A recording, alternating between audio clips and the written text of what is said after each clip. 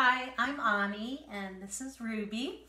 We're going to take a moment to talk about my essay, Eternal Migration, which was inspired when my mom came to help me with knee surgery. And I kind of travel back in time to experiences when I was a teenager and she was a younger mom, into college, and basically up until the spring. And I really hope you enjoyed the journey. It was very vulnerable for me and all about mothers and daughters. Writing prompt: Eternal Migration by Anee Ward. I need to book my ticket, my mom said. There are too many moving parts. We have to be patient, flexible, I explained. There are a multitude of variables to my knee replacement surgery. At any point, the course could change. Employment leave, dental releases, pre-authorization, EKGs, lab work, infection, finances, medical exams, or a last-minute bout with COVID. Yet, 55 years of age, I still needed my mom. At my high school, formal dance meant cocktail dress. My sophomore year, my mom bought me a black and white plaid taffeta skirt with a pink belt. I wondered at the billowy sheen of the taffeta and the sophistication of the light pink of the leather. At first I felt pretty, like Audrey Hepburn. Then later in the evening, I watched a tall Nordic girl in a white dress lean on the stair railing and airily talk with my boyfriend. I was confused by malaise and wondered if Audrey Hepburn had ever felt this way, not even knowing that there was a way or that I was allowed to feel it. "Can my mom come back with me?" I asked. "Yes," the nurse said, handing me a clipboard overflowing with forms and medical releases. My mom, a petite woman, folded herself into an avocado green chair in the pre-surgery room. She looked tired and brave, eyes and ears straining to understand all the steps of the morning surgery. My junior year in high school, my boyfriend and I were still together and went off script for the formal dance.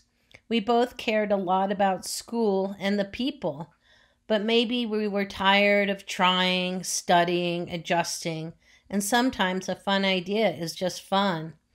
Either way, we no longer cared, and we broke out our parents' formal attire from when they were young.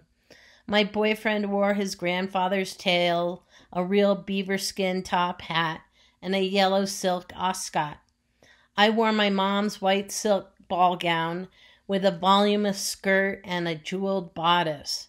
I was too big for it, so my mom fastened the back with an elastic band and draped a lace napkin over it. I felt nervous as we walked into the formal, wondering if this was the height of my nerdiness played out in public. And then the captain of the soccer team, with a willowy blonde, danced by us. "Nice call," he said over his shoulder, and for half a moment I felt dazzling. After a week at home, the surgical nerve block and my adult hospitality started to wear off. "Can you fill my ice machine? Can you rub my foot? Will you get me ice cream?" It was hard to like myself after my mom returned with the groceries, and all I could do to manage was to collapse on the couch, exhausted and hurting. Still, the time, knowing that someday the roles would be reversed, would I be able to show the same kindness, the same patience, the necessary disconnect? The phone my mom had rented for me was giant and sat on the passenger's floor in a case as big as a hat box. The receiver had a spiral cord, and my mom paid $200 so her daughter would not have to be caught stranded on her trip out west. I thought about when I might have to use it, in the middle of a cornfield in Kansas, radiator steaming, black cows marking the empty stretch of highway.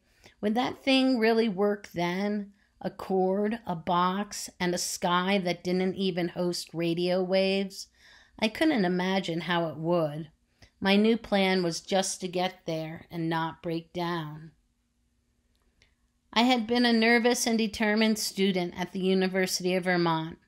Nights were spent analyzing my double major GPA from every angle, as if it was an orange preserver in an eventual sea of financial hardship. After 4 years sequestered in a relatively empty library and a turpentine fume studio, I made my way through a sea of classmates in black nylon robes in a sweaty, overcrowded gym. It took less than 5 seconds to say Anne Ward, magna cum laude, Phi Beta Kappa. I took that nugget and ran as fast as I could away from university. "Are you ready for Masterpiece Theater?" asked Mom as she delivered me a tub of post-surgery medications. That was our favorite time of day. The ice machine filled, the dishes put away, the closed caption finally turned on. Mom and I perched up our backs against the pillows, eating popsicles. I looked to the side of her impossibly light eyes. My grandmother and uncle had the same eyes, like the sky and the sea at 2 p.m. in the afternoon. The trunk of my Nissan was stuffed with climbing gear, easels, ski boots, journals, and the Norton Anthology of English Literature. It was the June after I graduated. I wore shorts and sandals. The sun felt good on my skin. I thought of the blazing blue skies of the west, the rugged tear of red canyons, and the high plateau views that went to the edge of the earth. I didn't know where I was going to live, either Boulder, Jackson Hole, or New Mexico. There were maps of each of the states tucked in the side door pocket. I would pick up an acquaintance of a friend who would ride with me to St. Louis. Gas money. Sure, I was terrified, but that is normal when you are young and you do so many things because there is no agreeable alternative. There was a rush as I thrust the clutch into reverse. The car felt weighted. On my dashboard flashed because the trunk would not close all the way. I kept waiting for my mom to step in and say, "This is too crazy," but she never did. Even then, I was still in the glorious sun of my solar system. I couldn't help but wonder what she was feeling as I pulled out the driveway. On the 3rd week after surgery, Mom made her ticket home, back to her life in Connecticut, back to her lovely husband, garden, writing, and friends. I too had to stop being the patient who kept asking for ice cream and become the adult who had her own friends, career goals, and dreams.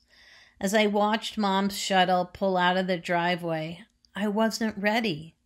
I had never been ready. I wanted to feel safe, a mom kind of safe.